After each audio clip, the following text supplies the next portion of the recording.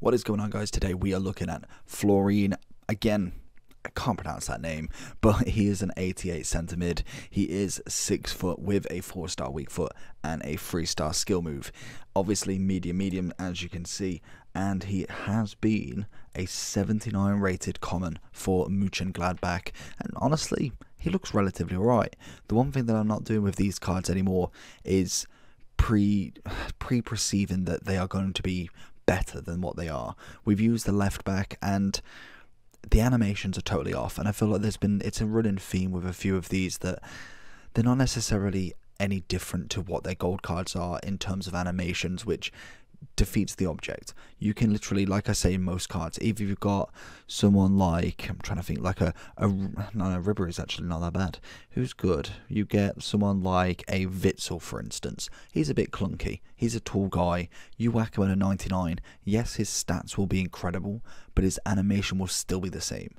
And it's the same with these cards. A lot of them are low rated. You see them in kind of like really low rated teams, and they still feel the same in terms of dribbling. Obviously stat increase is lovely and you do get a bonus on some aspects, but not everybody is always incredible with that. This guy hopefully will be different. He is a centre mid, pretty much a box to box if anything. We have bought him on an anchor, so I want to see what it's like on there. It gives him that pace increase, gives him obviously defending physical. He's already got relatively good passing. I'd say that's pretty top end. Dribbling wise, looks pretty nice as well for a 6 foot player. I'm expecting him to be a little bit clunky, not the most agile player, but it hopefully will have a little bit of a boost due to the 87 and 86 agility balance. Shooting wise, not really there. He's going to have pop shots if anything. Obviously he has got long shots but no finishing, and then his defending looks relatively the best stats, so we're going to play him as that box to box in game. Hopefully he can do quite well. Unfortunately no traits for him, and overall he's costing about 200k at the moment. I think he was about 250 when I bought him, but I managed to snipe him for 198, so hopefully we can maybe break even on this card. Let's get him on the ball. Florine coming in. Okay, let's see what he can do. Can he push forward? I don't know why this guy's letting him go forward as we find Cantona pretty easy. I honestly don't understand why this guy literally just let him run through like anything. Great challenge. Lovely challenge. Straight back to him. Get the ball roll. 1, 2. Lovely. Get back into him. Find him again. Honestly, literally one after the other, pushing forward very nicely into Reyners, and again we see him pushing forward. He seems like he's actually relatively got a bit of speed on him, which is always nice, and he's going to go for the rocket. Oh, in the post. That's where his long shots, his kind of random one shots are going to come off. Sometimes he's going to go absolutely wide. Obviously post isn't that bad, it's close enough, as we see him absolutely bossing the midfield, really putting a shift in straight off the bat. I don't know what the opponent's doing. He seems like he's not bothering too much. Florine, get over there. Cracking challenge. At the minute, first impressions, really liking him. He's on the toes on everything basically. I'm really impressed so far. Whether that's just the opponent, I don't personally know what's going on with him. He seems to be just unresponsive really, but he's absolutely winning everything, and that's all that matters in a game, no matter what the opponent is. As long as he's winning everything, I can't complain one bit. So it's lovely speed getting back here. Do run into him unfortunately, but I'm liking the speed of him. His jockeying seems to be absolutely fantastic. We haven't obviously got too much skill moves with him, but in general just the cheeky 1-2s, it's looking like it's working quite well for him. Oh, I was going to go for that one if he weren't offside. Oh, nearly putting him in. Florine getting in on the action again. Little ball roll. Little turn.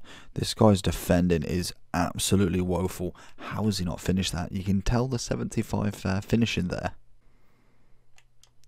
Find Maradona. It's a cracking ball from him. Cut back.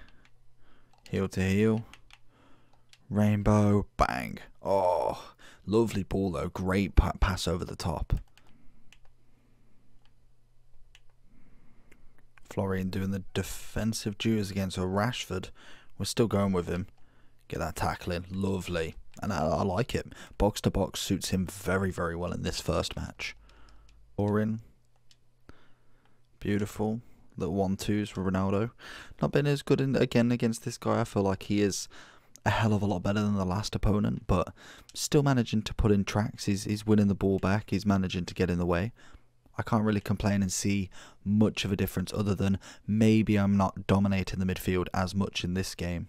So we have got Florin here. He is not bad. I feel like the first match was kind of like a bit of a, I don't know, it's like a daze because the guy didn't seem to be as good as I was expecting him to be. He ran an absolute mockery through him. He was great from defence all the way up to attack, making the positions. But to be fair to him, even in the second match, still managed to do them things. Managed to get the ball, managed to get the tackles, get the pass off, and that's his job done. He managed to get a couple of shots, but realistically, I'm not going to be having too many with him. Long shots just don't really hit it this year, or at least I personally don't. Whereas the kind of in the box, get the little finesse on the go, that's where I'm personally better at. And I think this guy definitely can't do that, but he can set up that chance. His passing was lovely. His kind of dribbling on the ball, even though he doesn't have the freestyle skills, was still quite agile, which was very nice. It just would be better to have that little bit of an option if you get into a sticky situation. Maybe a little Berber spin, a little kind of little flick would have done absolute wonders. But overall, I felt like he was a solid, consistent centre mid. He may not be the most meta, he may not be the best in his position, but in terms of consistency, I was very happy with what he could do. Obviously 200k, I think it's still a little bit too early yet. Obviously it's going down to 204 as you can see as we refreshed, and I think once he goes down to probably like the 160 mark, maybe even under if he does manage to, then that's when I'd be personally looking at him. And he is the first one to actually have an inform as well, which is really cool to see. In the ones that we've reviewed, he's the first one to actually get a review and an inform in there. But obviously he is 23 years old, so a little bit older than a couple of the 21, 18-year-olds that we have been looking at. So overall, I thought he was a very consistent card, lovely throughout in terms of his stats, and just a nice player to play with. So definitely could go into the Bundesliga team if I did manage to get him untradeable. Hopefully you did enjoy this video. If you did, make sure you like and subscribe. See you later. Peace.